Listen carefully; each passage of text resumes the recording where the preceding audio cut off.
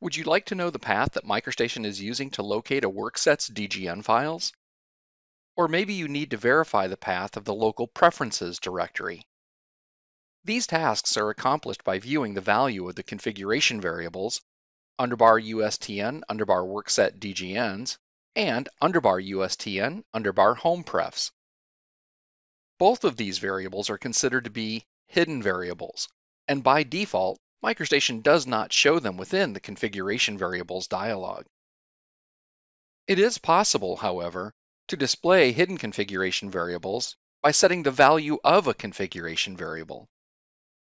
You can display all of the predefined configuration variables in the configuration variables dialog, including hidden variables, by setting the configuration variable underbar USTN underbar display all config vars. This can be particularly useful if your role is that of an administrator, or you are a member of your organization's CAD support team. To set the value of the configuration variable underbar USTN underbar display all config vars, we start by opening the configuration variables dialog. This can be done by going to File, Settings, Configuration, Configuration Variables. When the configuration variables dialog is displayed, click New. In the variable field, in capital letters, type underbar USTN underbar display all config vars. In the New Value field, type 1. Click OK. An alert dialog is then displayed stating the current value of this variable. Acknowledge this by clicking OK.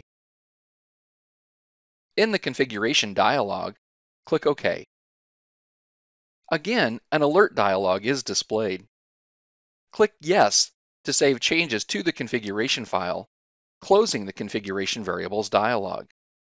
The value for this variable has now been set. When you return to the configuration variables dialog, you will see that many additional configuration variables are displayed that start with an underscore. These are the hidden configuration variables.